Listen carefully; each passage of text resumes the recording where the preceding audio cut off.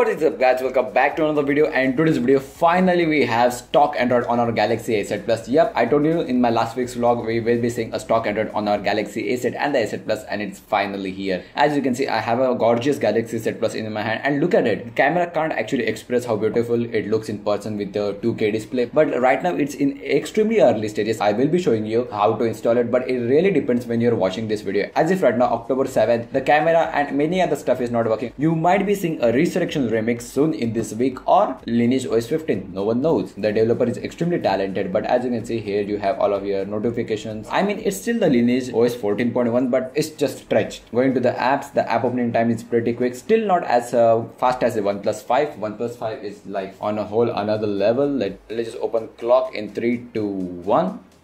Performance is pretty close. Now I have installed full apps over here, that's why we are seeing all of the apps, and also I have installed a pixel theme over here with the help of Substratum just to check whether the OMS is working or not, and yep, it fully works. Everything is looking like the pixel, but let's just take a look at the settings. In terms of network connectivity, Wi-Fi, hotspot and every other stuff is working, such as cellular data too. If you go to the display, you have live display and stuff also added over here. Color profile, you have the options. Then you have screensaver ambient display, which would give a feel like a always on display, and literally display size is in 1, 2, 3, 4, 5, 6, 7 step screen display size. Let's just set it for the smallest one, and it literally becomes a tablet. You have prevent accidental wake up, which is also included in the latest version of Galaxy Note 8. Going down, you have sound, notification, apps, just the normal stuff. If you go to the battery and performance, you also have the option to set it on power saving, balance or performance. On balance, it actually gives pretty good battery life. Now I don't have any SIM over here, so I can't actually confirm it. Personal reasons, performance is great. This is a 4 gig model, and I actually have 1.8 gigs of RAM, pretty good compared to the TouchWiz. We have navbar, so backlight is nothing of use, but you can actually change the layout over here. And also the developer has added advanced display over here. Doesn't do anything as if right now, as you can see. Hope to see something in future. Going to the about phone, Android 7.1.2, the latest version that you can actually run. Then you have the Lineage OS version, also 14.1. Looks extremely beautiful, but the funky part is 3D touch button still works over here. If you tap it on lock screen, it still works, but it doesn't do anything as if right now. But yeah, that's something we can actually hope in future. But there you go, that's how the lock screen looks. Also the app opening times is out of the world. You can just tap and you can see how fast the Instagram actually launched up. I will make full review again when the official one releases, or just a stable one with VoLTE and camera working. But let's just get to the installation of this ROM. So first of all, custom recovery is a must over here. You can find many videos on it. Let's just power off our device. Now you have to just go to the turbo recovery by holding your power, Bixby and volume up at the same time,